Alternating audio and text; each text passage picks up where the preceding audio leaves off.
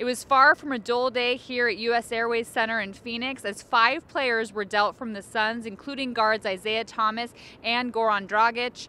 But as the trade deadline loomed, the team maintained it's still business as usual. These guys know what the business is. That the trade deadline comes every year, and things are always talked about. And they just play basketball. That's what these guys know. They know to get out on the court and compete. And I thought today was great. We love to play this game at the end of the day.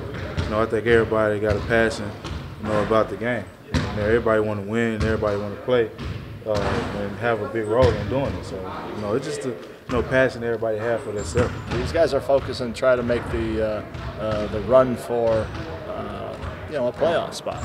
So they're all pretty focused and they all feel good. So nobody's thinking about that stuff. I'm focused on the team, making the playoff win. Strong race right now. So can't get sidetracked. The Suns will obviously have a very different look tomorrow night as they face the Timberwolves in Minnesota. Reporting in Phoenix, I'm Kristin Kirby, Cronkite News.